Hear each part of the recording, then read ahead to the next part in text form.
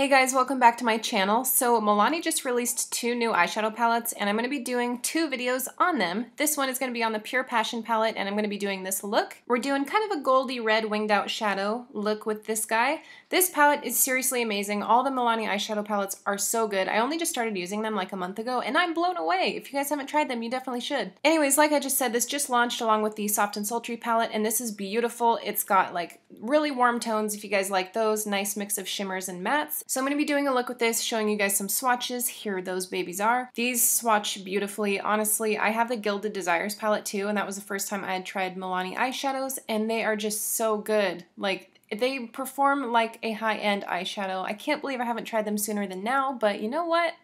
I'm catching up. So I'm starting out by taking Always Pink of Me, and it's a really nice light matte pink. Taking this on a Sugar Pill blending brush, and I'm just going to use this as a transition shade. I hadn't used this palette yet, so I wasn't sure what shades were perfect for the transition or anything, but this one's actually really good. It's not as light and washed out as it looks in the palette. It actually does have some nice depth to it. Now to deepen that up, I'm taking this matte brownish shade. It's called Totally Fawn of You. Taking it on a smaller blending brush by Moda. I'm just going to use this to deepen up that crease because I wanted it a little bit darker. And this is where I'm also going to start winging it out past my lash line to create that winged effect. I know some people are a little bit annoyed at the fact that these palettes are $20, but honestly, it is so worth it to me. I know that's kind of expensive for like a drugstore eyeshadow palette, but when you look at it and when you use it, it's obvious that it's such a better quality than like other eyeshadow palettes that you could find in the drugstore. It's really great, it looks beautiful, wears beautifully, it's just amazing. So anyways, gonna move on to the actual winged portion, and I'm taking Late Date, which is this dark plummy red brown. Taking this on a little angled brow brush, and I'm just gonna use this to map out that wing. I'm also bringing this across into the crease and then using a little packing brush to pack on that color about 1/4 of the way onto the lid. So moving on, I'm actually going to take some really light concealer and I'm going to carve out my crease. Do like a cut crease type thing. I'm not going to go all the way over, I'm just going to stop at like 1/2 centimeter before that shade that we just put down on the outer corner. Moving on to this shade right here, which is Biggest Flirt. This is my favorite shade in the palette. It is so freaking pretty. Look at how gorgeous that is. I'm obviously in love with this palette. Have you noticed that yet? Anyways, it applies really beautifully. I did wet the brush to make it more foiled, and then ultimately I went in when all was said and done and applied on there, and I just packed a little bit more on with my finger just to make it a little more intense.